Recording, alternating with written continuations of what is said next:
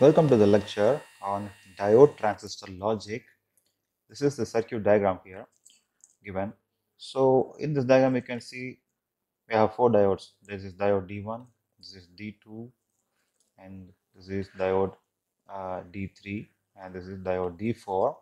And we have three resistors. Resistor R1, which is connected to the power supply, and this is R2, that is also connected to the power supply. This is R3, which is connected to the base of this transistor, right? Transistor T.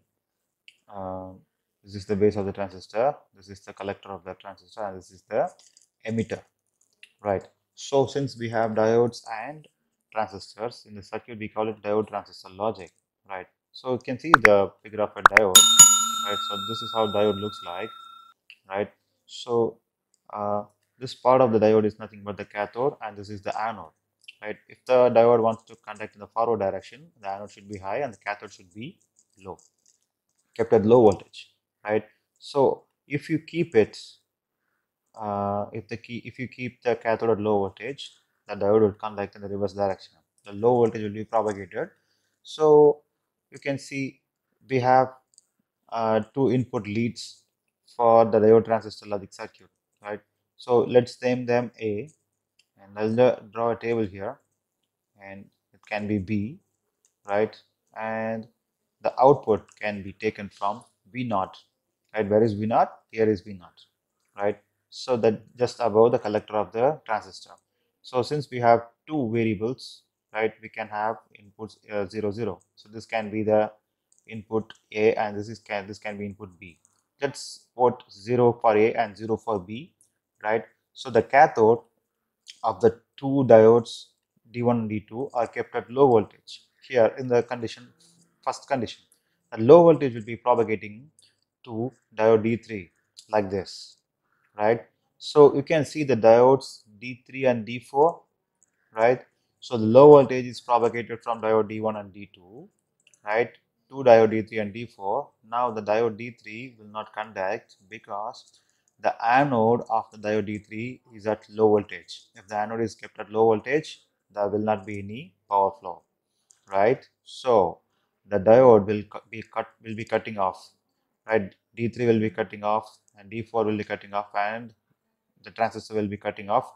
The power will be sensed only at V naught, right? So D3, D4 and transistor T are not going to conduct, and the power will be sensed only at V naught. Next condition is 0 1. Let's see what happens if 0 1 is applied to the input leads A and B, right? Now we'll see. I'll just erase the previous points. 0 1, right? Now you can see for diode D2, the cathode is kept high.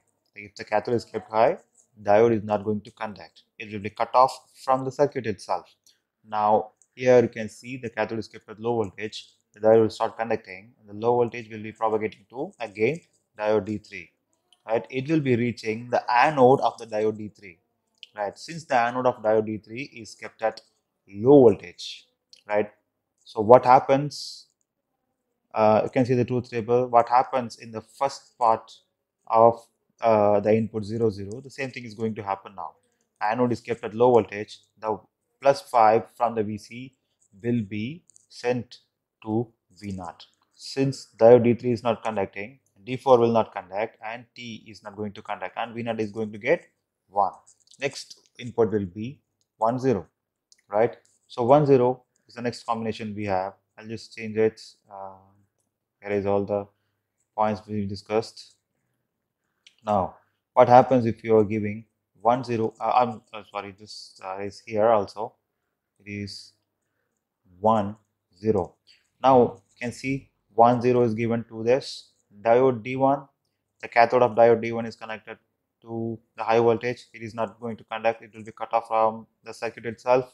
Diode D2 will be conducting. Low voltage from diode D2 will be propagating to D3, right? Now the anode of D3 will be getting the low voltage. If anode is getting the low voltage, diode D3 is not going to conduct, and henceforth diode D4 is not going to conduct, and the transistor T is not going to conduct because the base of the transistor is low, right? Now the transistor, if it is not conducting, it is going to the cutoff region. It is not conducting. right? Naturally, the power will be flowing to V0. So V0 will be showing high voltage, right? The last one is 1 1, right? If you keep 1 1, I'll just erase this, the extra points, so that it will not be confused, and I'll erase this also. Um, just a minute.